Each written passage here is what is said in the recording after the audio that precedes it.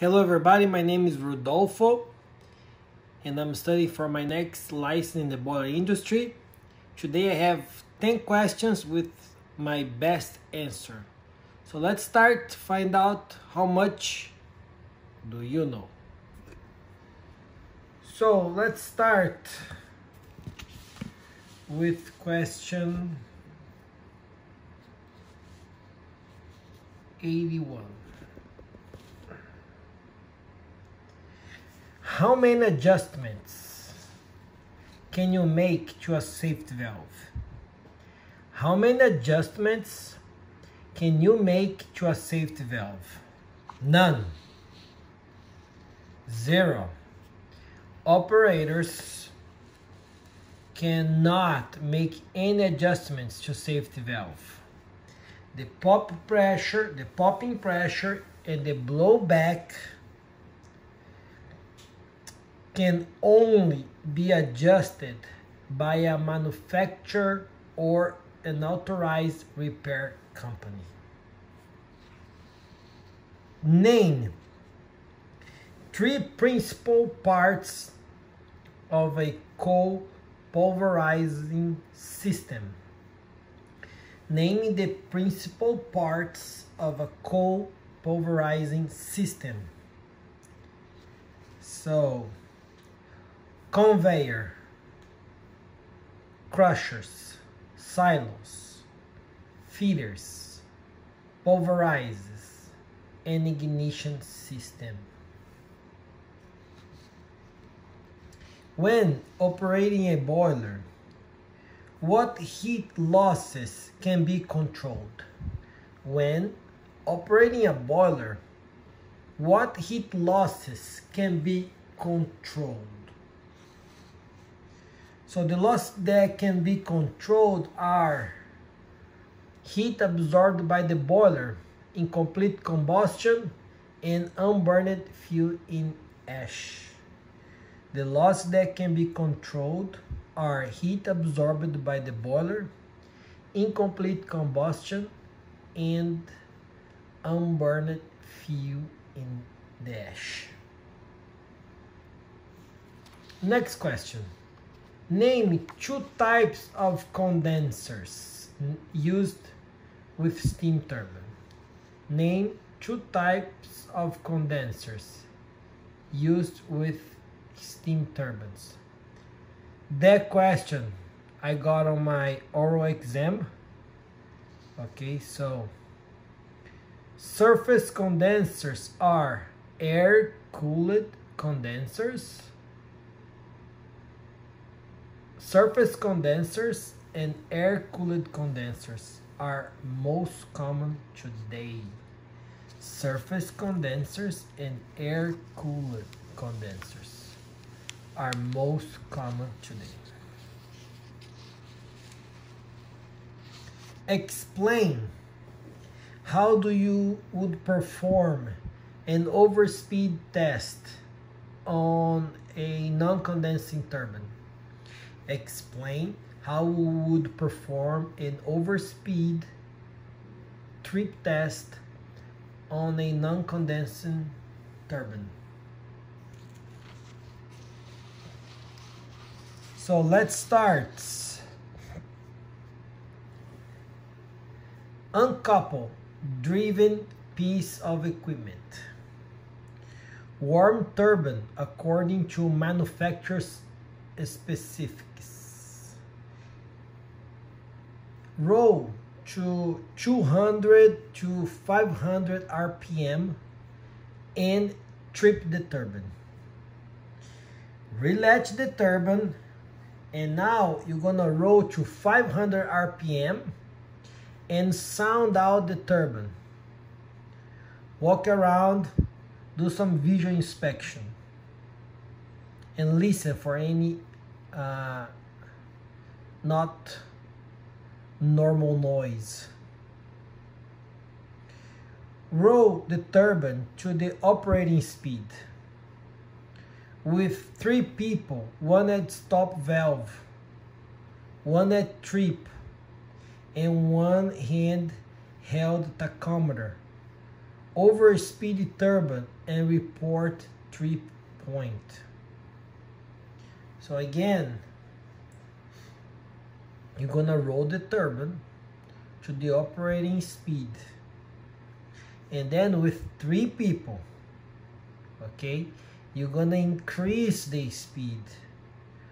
Okay, so one person is gonna be at the stop valve and another one to the bypass, adding more steam to the turbine. Okay, and the third person will be at the tachometer to record the trip point. After that, you repeat the test. So next question. Name 3 ways that steam is prevented from leaking from the casing. Name 3 ways that steam is prevented from leaking from the casing. So you can use, so seals are used to prevent leakage, okay? And there are 3 types, okay? The carbon rings seals with garter springs, water seal, and labyrinth packing with or without sealing steam. That was a question very common when I try to get my license. Okay, I saw the question. The types of sealings for the turbine: carbon rings seals with garter spring, water seals, and labyrinth packing with or without sealing steam. What's cavitation and what effect does it have on a pump? What is a cavitation and what effect does it have on a pump? Cavitation is defined as the formation and collapse of vapor bubbles in the pump due to mechanical forces. In addition to no low flow from the pump, cavitation can cause failure of pump components. Cavitation is defined as the formation and collapse of vapor bubbles in the pump due to mechanical forces. In addition to no low flow from the pump, cavitation can cause failure of the pump. Okay, so if our pump's cavitating, you're not gonna see pressure.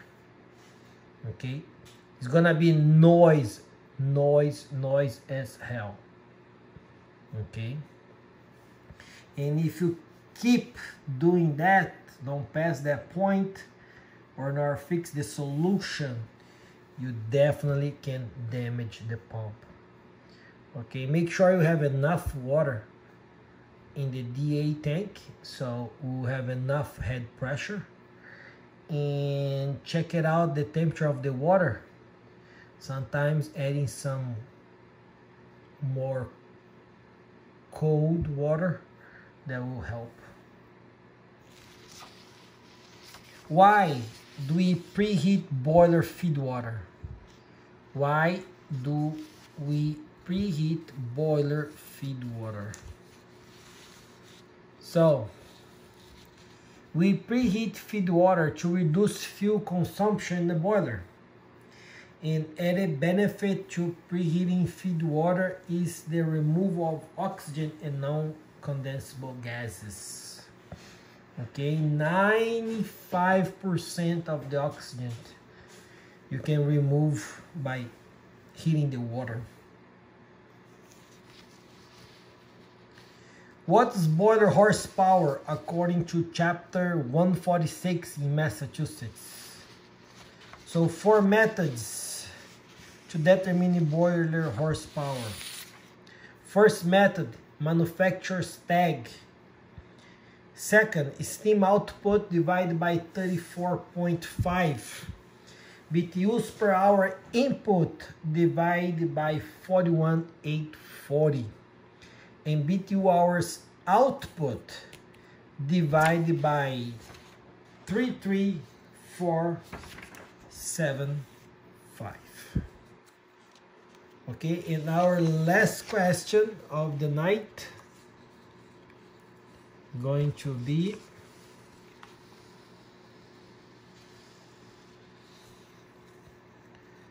what is BTU? What's the BTU in 1 horsepower hour? What's the BTU in 1 horsepower hour? There is 2545 BTUs in 1 horsepower hour. Okay, I hope you guys like this video. Subscribe, like, share, and I see you guys on the next video. Thank you.